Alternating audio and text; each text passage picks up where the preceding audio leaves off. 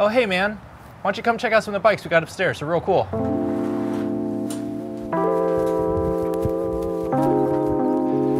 The illustrious break room. Spend a lot of time up here doing whatever. The cool thing about the break room is every single bike that's in here was either hand built by Tom or passed through his hands one way or another. So why don't we show you around to some of them. Probably the most notable bike that we have is this Rwanda bike. Big story of Tom's is going to Rwanda, meeting the coffee growers there, and just being super impressed with their bikes. He was able to bring one back. You can see it's very rudimentary. It has 2 wheels. The cool thing about it is the steering system. So they use tires for not only suspension, but to help aid the steering because they're carrying hundreds and hundreds of pounds of coffee on their bike. Really kind of a cool setup. Amazing what you can do with next to no technology. So we'll start off. This bike number 1, the first bike that Tom ever built was actually for his dad. This bike is so awesome. For a hand-built steel bike, it's insanely light, crazy details from the cable guide to the Mayfac brakes. I could go on and on about everything that's on here. None of the components match, but all of the components are sick in and of themselves. The semi-integrated seat mast with this super early on mono beam saddle, really kind of cool stuff. And he made it when he was like 15 or 16, so I can tell you I wasn't doing anything that cool when I was that age. Bike number 2 that we have, this is actually a respray, and some of the cool things that you'll see are kind of the early onset of the fastback kind of notion. So you have the stay coming into here, but the way that's bolted through to secure the post. It's a lugged frame. Kind of key to the Ritchey story is that all of his bikes were Philip brazed and this one was lugged. He actually built a few frames for Palo Alto that were lugged. His rationale behind those lugged frames for Palo Alto was it was so easy to build a lugged frame quickly. This one has some really cool details in the fork where these long bladed ends, but the fact that the crown is just very elegantly done. Next most notable bikes that we have is this early 650B, what Tom would have called a cow trail bike. This is one of the bikes that started it all for mountain bike. This is one of 3, I believe. 650B wheels, high clearance, really kind of a cool bike. When you compare the geometry of a bike like this to today, the numbers are very similar, so there's not much different about it. Some of the cool features about it, something that they called the park bench, this massive fillet in here, increased stiffness, but it's only in the drive area, so the rest of the bike would have ridden really well. Just immaculate.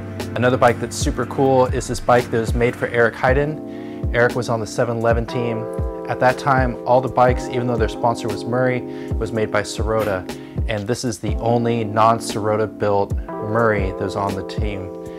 Super cool, a lot of Ritchey signatures to it, from the fillet braze to the fastback stay, this really cool lug up in here for the seat tube, the threadless stem, full campy group. You can't get any more classic than that. Some other really awesome bikes that I'm always nerding out on are 2 world champion bikes. The top one belonging to Ruthie Mathis and the bottom one belonging to Heinrich Journes. Both bikes won worlds and really fought against all of the trends that are happening in the mountain bike industry at the time. Almost everyone at that time was riding a suspension front fork, which only had about 80 mil of travel. So Tom wasn't an adopter of that early suspension because there's so little give to them. So all these bikes were fully rigid. Heinrich, you can see, rode a suspension stem. Another couple bikes I like to compare to each other are these 2 camo painted bikes.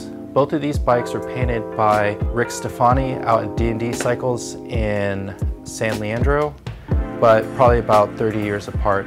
The top bike is an early Commando, features the Bull Moose bar, full Dior XT group, the shark fin, kind of an anti-drop chain catcher. The funny thing about the 90s, or 80s I should say, was you'd see all kinds of weird little things like that popping up on mountain bikes. The category was so fresh, there's so many things to do in that era. The story behind it is, it was a request from what Tom calls Northern California farmers. so they could be discreet on their bicycles. This bike's super cool. It would have been rigged out for full fenders. Really awesome off-road bike. Two of my favorite bikes are over here. They're right by the door, so I get to see them a lot. Top one being a track bike that Tom built for himself. Really cool biplane fork, fillet brazed, very straightforward track bike. It rides exactly like a track bike should, very steep angles. He said he made it specifically just to ride at Hellier. He was signed up for a few pursuits. Of the frames I know that Tom has built, he built very few track bikes, most notably one for Chris Haley, who is a local racer and a real phenom in crits and track, and maybe a few more are out there for local racers. The other bike that I really like is the Swiss Cross that was built by Tom. We had this hand painted again by Rick Stefani. This bike was made for nabs, full Super Logic on it, Apex 88 wheels, our WCS Shield tires, and Force 1 group on it. This would be a badass bike to show up to a race on. Really spectacular bike to just nerd out on whenever I'm eating a sandwich. And there you go, those are the bikes of the break room at Ritchey Design.